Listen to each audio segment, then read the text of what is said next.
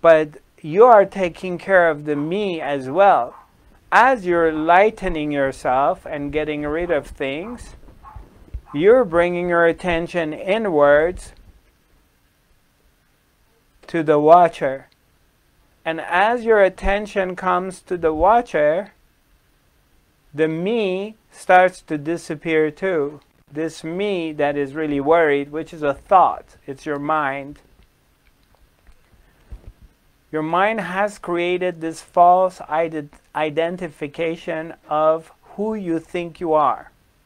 Because if I ask you, who are you, you're going to give me a list. My name is Janet, and I'm a nurse, and I'm a mom, and I'm from Denmark, and I'm da-da-da-da. You're going to give me these things. But that's not who you are.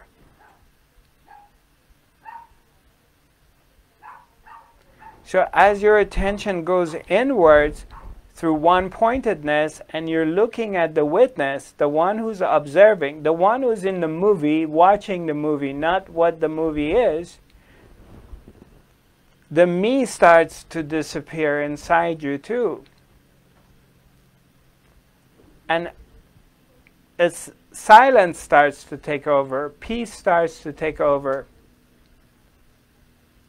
Your fears begin to disappear because the fears are thoughts and emotions. Your anxiousness that you're missing out on the world starts to disappear. You begin to decondition yourself from thousands of years of conditioning. You begin to turn towards home.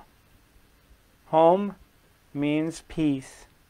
It's warm. It's nice. There's a nice fireplace there. There's warm food. It's quiet. It's safe. So your attention starts going inwards towards yourself, towards the watcher.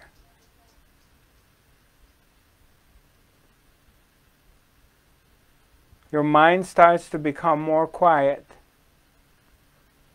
And this anxiousness, this anxiety that is created, especially now, especially with younger generations, that you cannot be present. You cannot be here.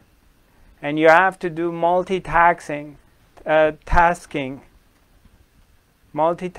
all the time, doing 20 different things.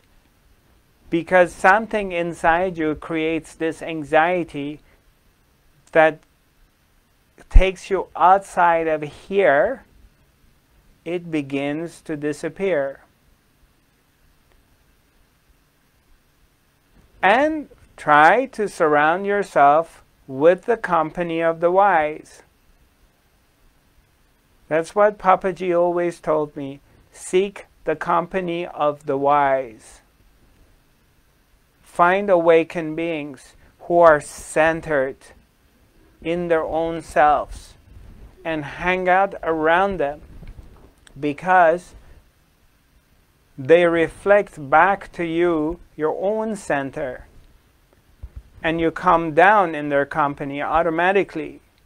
It mellows your mind down. The mind starts to slow down, and the awareness begins to expand. And then you're able to see your fears. And these fears are conditioned in you. Everything comes from the root chakra. Everything comes from the sense of being left out, the sense of being abandoned, the sense of loneliness. What will happen to me if I don't no longer have money? What will happen to me if people I love, they leave me? What will happen to me? It's me. There's this me, this thought of me, your identification with the wrong thing. That is so frightened And that's just a thought that's in your mind.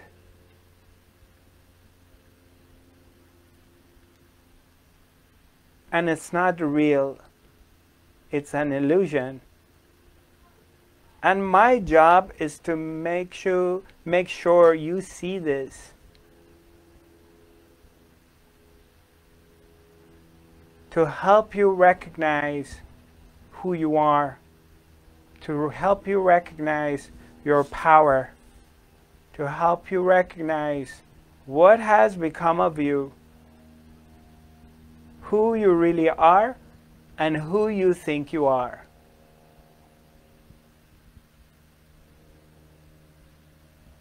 And hopefully I will succeed. Or at least I have tried.